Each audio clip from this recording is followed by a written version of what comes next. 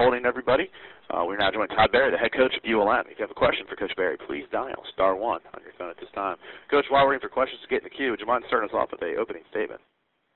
Sure. We're adjusting, obviously, to life without Colton Browning, which is a little bit unique for us since we've had him for quite some time. I thought Brayley Brown, the quarterback that came in for Colton this last week, really played pretty well, and I think he's getting healthier each and every week, which is great for us. And then, obviously, Jairus Edwards and Centarius Donald, both our running backs, being back who were injured early in the season. That allows for maybe a little bit easier transition. And we're relatively healthy right now, other than Deron Ham. So things are, we're moving forward. Thank you, Coach. As a reminder, members of the media, it is *1 to ask questions. Coach, obviously coming off able to have Saturday off after that Thursday home game. Could you talk a little bit about, your prep so far for Texas State and what you've seen from them? Well, Texas State's they're a very, very well-coached football team.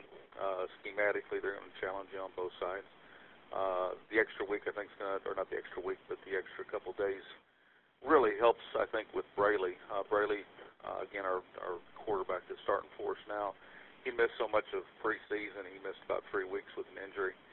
And for him, that short week this last week in terms of starting, he was still trying to get some timing down with the receivers and so on. This gives us a little bit more time to kind of get back into some things because he's had a little bit more time to work with these receivers now. Thank you, Coach. Our first questions come from Tabby Sungay with the Monroe News Star. Please go ahead, Tabby. Hi, Coach. Good morning. Hi, Tabby. I was just wondering, with a couple of days to maybe get their legs back under them, maybe go home for a day, get a home-cooked meal or so, with having Saturday off, if you saw maybe just a little bit of a difference in Sunday's practice of, okay, now we got a little bit of a rest, and now we can sit here and shift our focus to the second half of the season.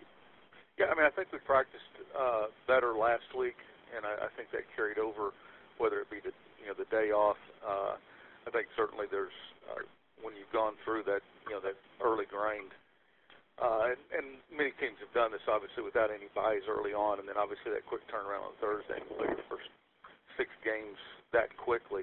I think that little break day in there is obviously beneficial. We had a good practice yesterday, and today obviously is their day off, and so hopefully that'll recharge us for Tuesday.